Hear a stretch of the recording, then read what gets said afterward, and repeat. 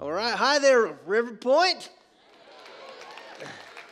It's good to be here, man. That music right there, now that's good music. I had the steel guitar. I'm from Nashville, and so I just love that song. It was great stuff. Could you guys give them a hand? My gosh, it was good. So good. Well, my name is Blake, and I'm one of the teaching pastors here. Felt good to say that, and I just want to welcome everybody. I want to welcome all of our online listeners, everybody at Missouri City. I'm so glad that you're with us today. Thank you for joining us.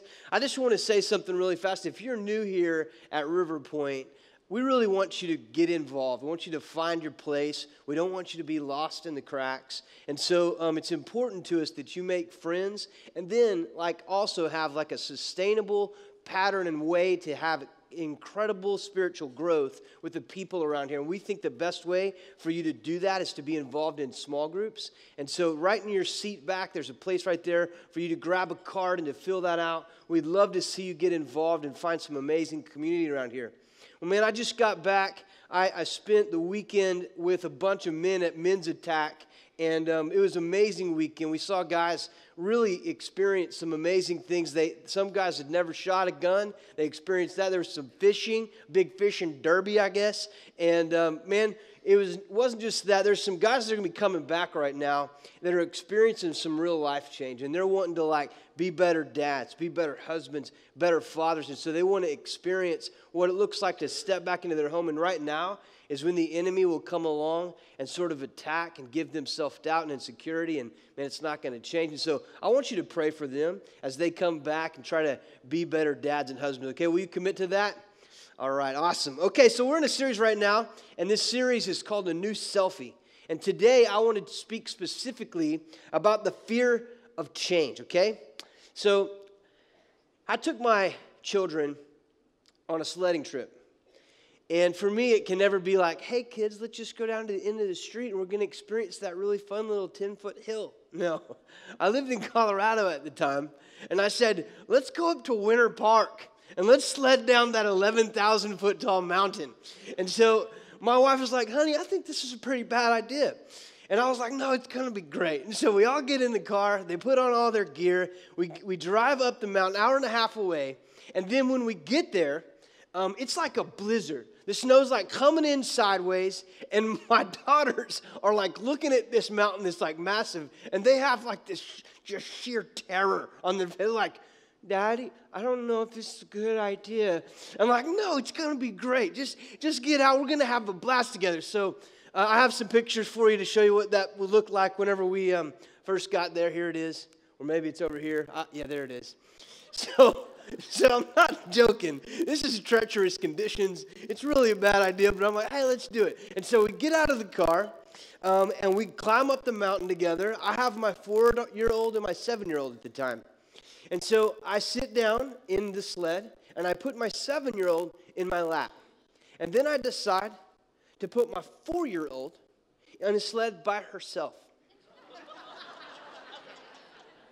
I'm not really sure why I did that. But I put my 4-year-old in a sled by herself. And I'm just kind of thinking this is going to be a nice, jolly little ride down the mountain. And so I'm like, okay, girls, are you ready? Let's go. And so I let my feet up, and it was like a rocket was on my, I'm not joking. I was like, as soon as I let go, it's like, and we're just going down super fast. I'm like shaking, this is a bad idea. I knew immediately. And so I'm putting my feet down. I need to slow down. So I start putting my feet down. Well, when I did that, I had goggles on, and the snow just came up. It was covered. I couldn't see anything. I'm going, oh gosh. I start kind of making these sorts of sounds, and I'm really scared. And so my daughter Montana's sled starts to turn to the side. And I thought, oh gosh, she's going to tumble and hurt herself. And so being the great father that I am, I let go of the sled. And her little body turns around, and she looks up at me, and she locks eyes with me, and I will never forget that look the rest of my life. She's like, what have you done? And I reach for her and try to grab her. But again, I'm not joking. I think she was going 35 miles an hour. And so I look down the mountain, and I hadn't really thought this far, like how I was going to stop at the bottom of the mountain. And there were like these massive railroad ties. And there was a sign on it that said, "You're an idiot." No, it didn't. It said, "Very dangerous. Stop." And so I looked down, and there's these big metal signs and these big railroad ties. And it was one of those moments that, all joking aside, as a father, I was like, this is my fault. I did this. And it could be like serious. Like she could be paralyzed. She could break her neck. This could be, all these thoughts went like that, just through my head like, what have I done? And I'm yelling as loud as I could. And you know what was awful is, as a father, I knew I did this. It's my fault. And it's completely out of my control. And I can do nothing about it. Will you repeat after me? God's in control, and I'm not. For those of you that are control freaks, you just had some serious anxiety saying that. The biggest illusion that we have on earth is the illusion of control.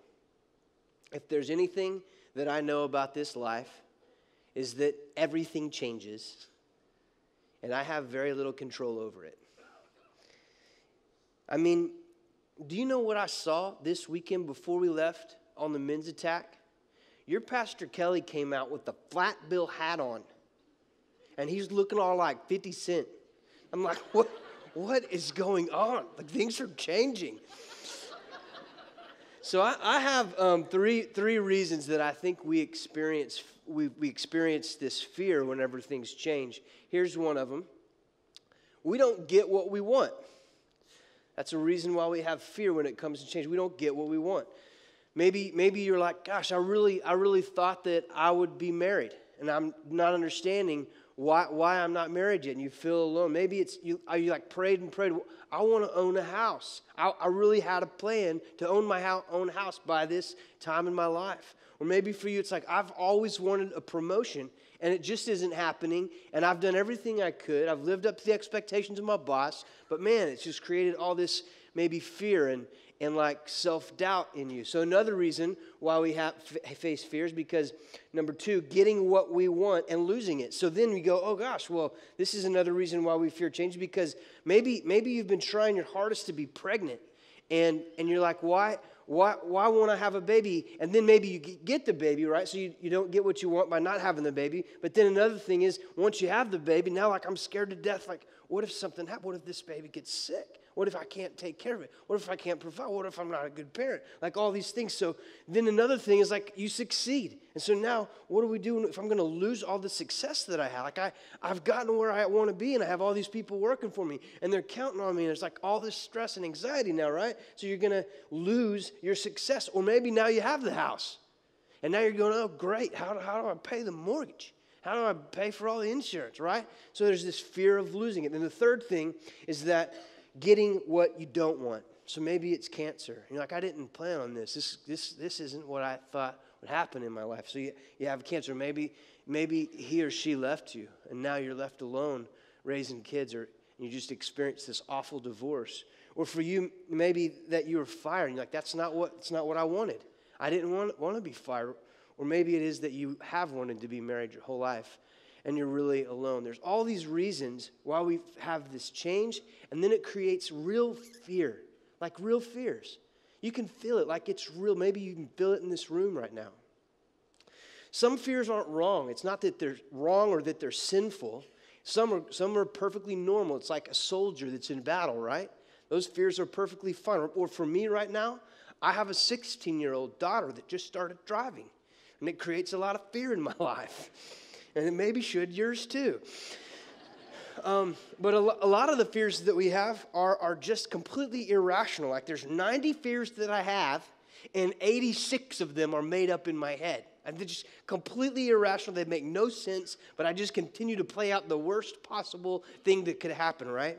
See, once we commit to make a change, it's funny how we immediately have to look fear in the face about how we're going to make this change, right? So Pastor Kelly, like he decided to go on a diet, and now he's like, got to eat kale. He's not enjoying that. It's a fear. I understand that. And by the way, he is looking like a gorgeous chunk of love, isn't he?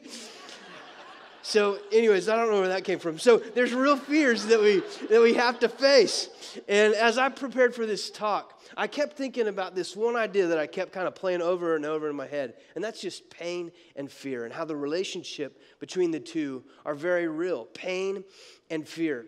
And so, for example, if I have a pain that's in my knee, and I start going, gosh, man, it's killing me. It's giving me a lot of pain.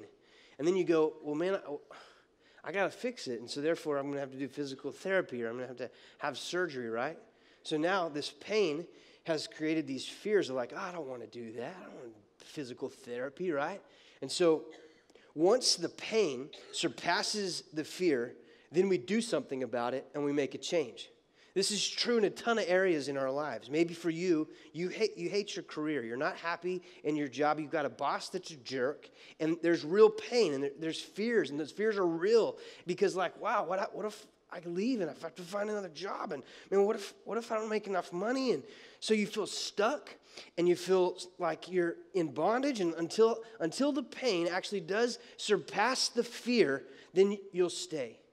And you maybe won't do anything. Maybe for you, it's being a parent. And like parenting, you're parenting from this place of fear, trying to protect with good intentions.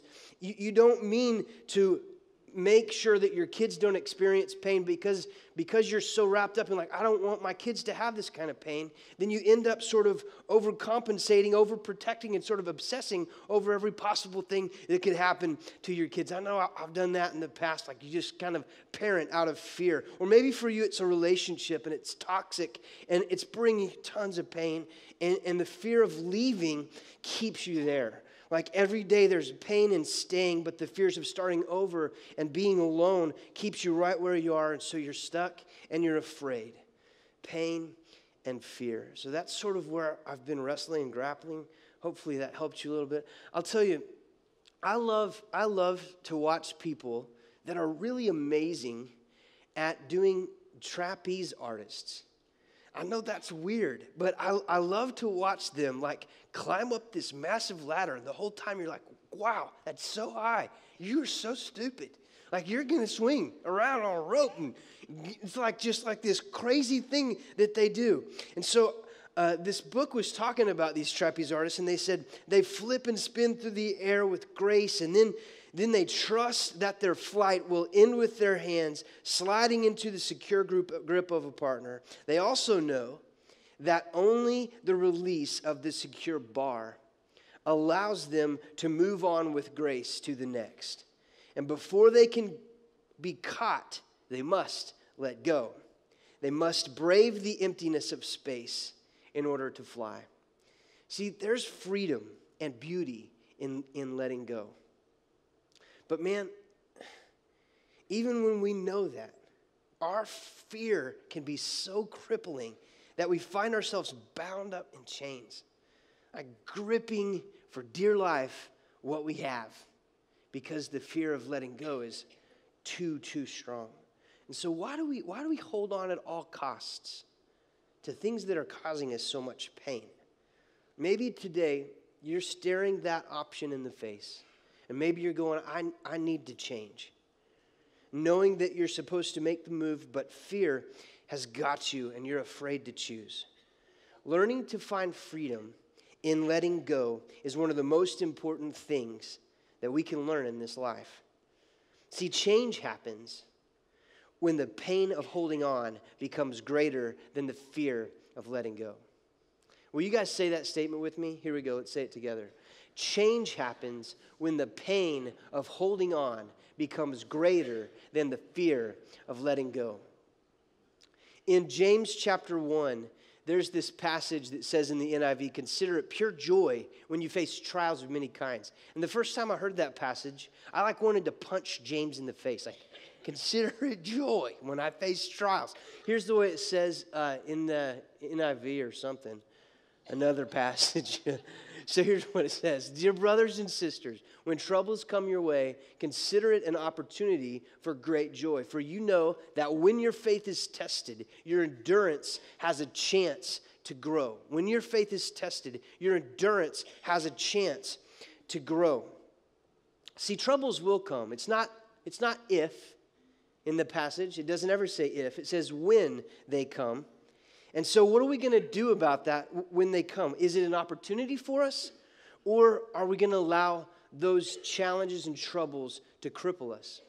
So I know fears are real and phobias are real. I kind of did a small study on some phobias, and so I'm just making a little bit of light of some of the phobias that we face. So maybe you have this. It's actually called chorophobia. It's actually a diagnosis, and it's a fear of clowns. Maybe that is like a little bit spooky to you, and I understand it's spooky to me.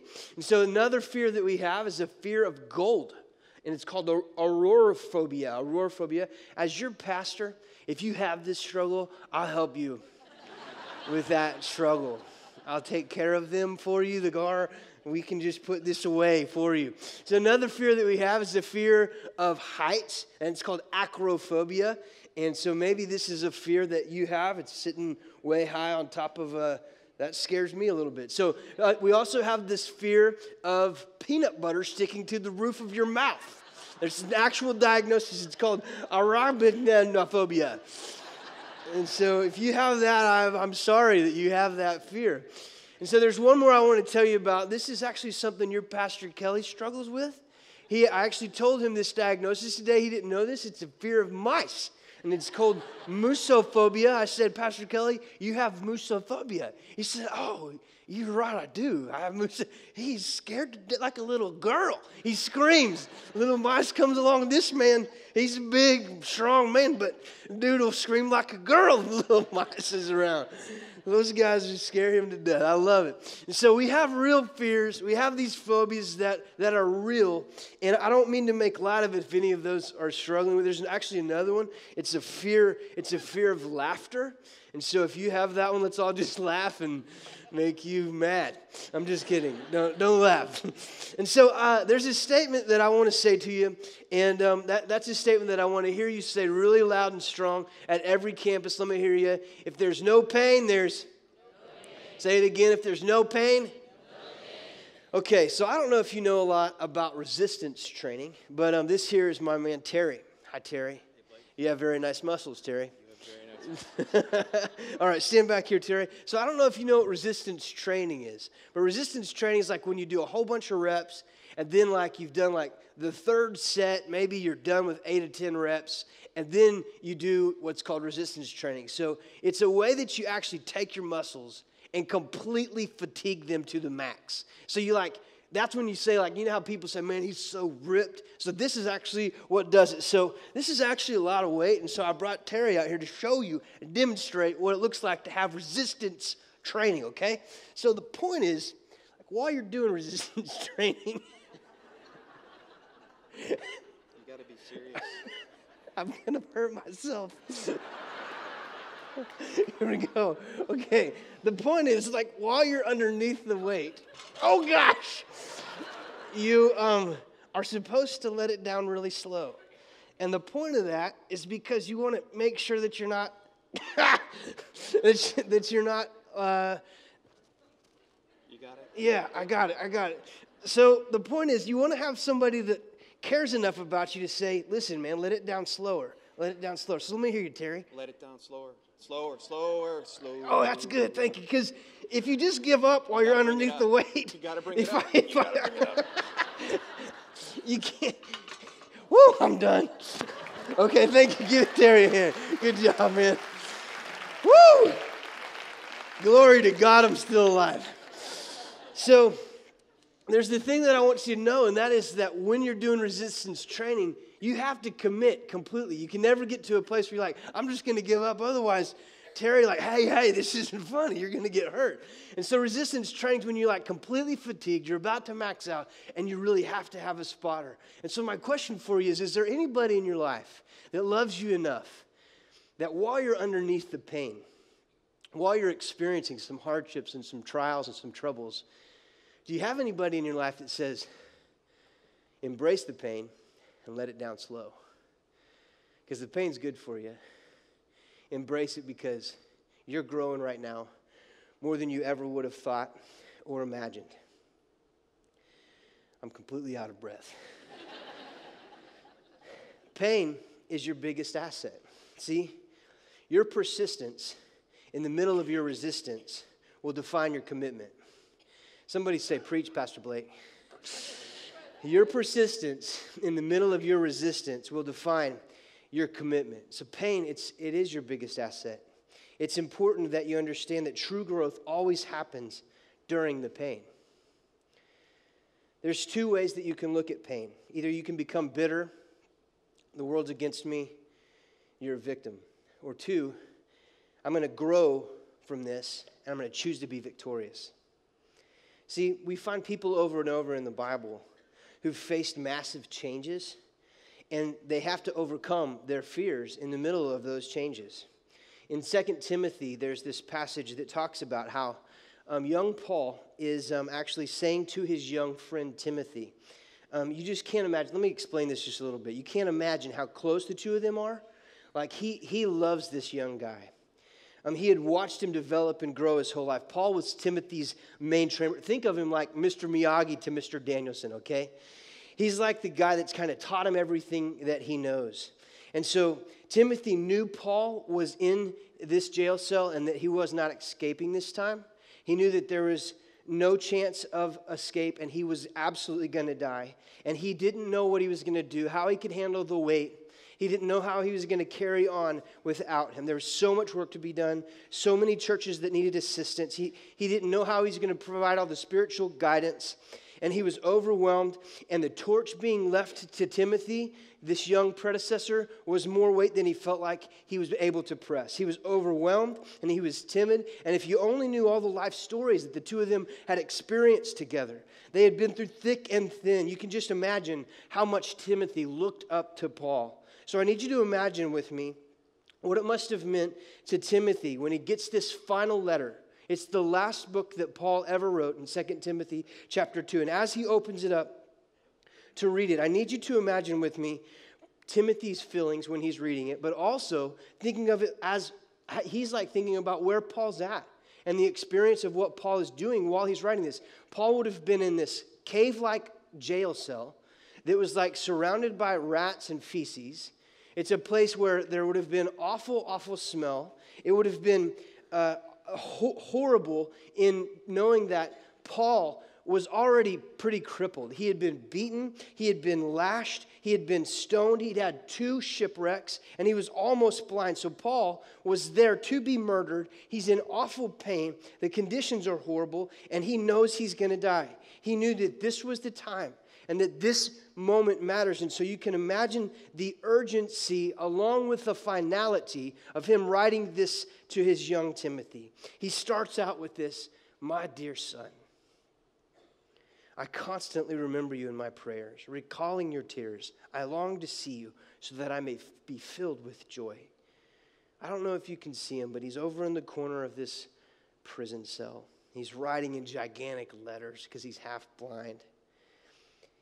He can't see worth a stinking flip. He's crying, he's moaning, he's praying, he's longing for a visitor. He's utterly alone. He's thinking about his good friend and companion because Paul loves Timothy. He writes this letter to encourage him, to prepare him, to speak of endurance, to speak of suffering, of perseverance, and the hope that we will meet again in glory. He's saying goodbye. So how can Paul, it trips me out. You want to talk about the end of his life, it's over. And how can he write of these sorts of things under these kinds of conditions? And so here's what he says in 2 Timothy 2. "You then, my son, be strong in the grace that is in Christ Jesus. And the things that you have heard me say in the presence of many witnesses, entrust to reliable men who will also be qualified to teach others. Endure hardship with us like a good soldier of Jesus Christ." Will you say this? Say, "Endure suffering well." Say that. Paul's leaving Timothy with his final words, and in his dying breath, he's breathing the last bit of life that he has, saying, "Fight, young soldier. I want you to endure till the end. I want you to please your commanding officer. I am chained up, but God's word is not. Keep working, keep running, finish well." Timothy, he could have very easily responded with, "Man, I can't do it. Why me? Why now? I don't have what it takes. I can't afford it. I don't have the time. Can I say something to you? The fears that we don't face will be our limitations. Let me say that again.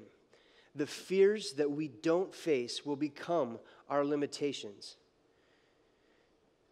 There's a guy that came up to me this weekend while we were at Men's Attack, and he was really honest with me.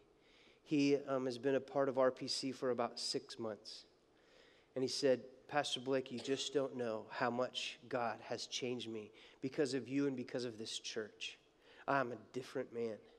He said 6 months ago, I had anxiety attacks, like 3 of them a day.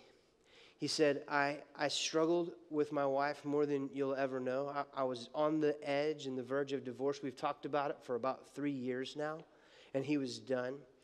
He said he's never really been very present with his kids. He's never really engaged them. He's never really loved them. And he said, but now, every single day, we talk about God in my home. We read the Bible every single day. They are starting to understand who Jesus is. They talk about Jesus. They talk about Jesus being in their heart. They have hope. They have love. And my home is filled with joy. I have never loved my wife like this. I've never loved my kids like this. And my wife thought, this is going to change. This isn't going to last. You're not really going to change. I thought this would be like 3 days, maybe a week. But it's been 6 months. And this week, his wife said to her, I don't even know who you are anymore.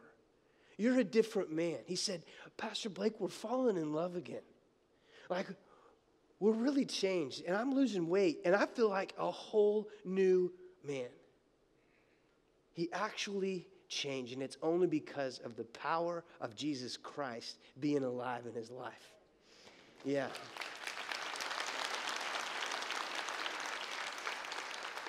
Man, making a big life change, it's scary.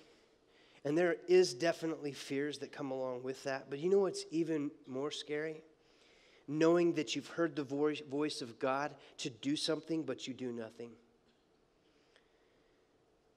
See, when you choose to face your fear, and you look it square in the eye, when you choose to face your fear, I forgot what it is, so I really need this slide. When you choose, no, that's not it. He screwed up. So, when you choose to face your fear, you will find your freedom. That's good. I'm glad I came back over here and saw that. When you choose to face your fear, you really will find your freedom. Somehow, I don't really know how, but somehow trapeze artists get that. How do they let go? How? With such ease and such grace, they just fly through the air. I heard this interview of a trapeze artist, and he said this. He said, everyone applauds for me because when I leap into the air and do these flips and twists, they go bonkers, and they think I'm a hero. But the real hero is the catcher. He's the one carefully watching me, and his timing has to be perfect. The only thing I have to do is stretch out my hands and trust. Trust that he will be there to catch me and pull me back up. I think it was trapeze artist that coined the phrase, let go and let God.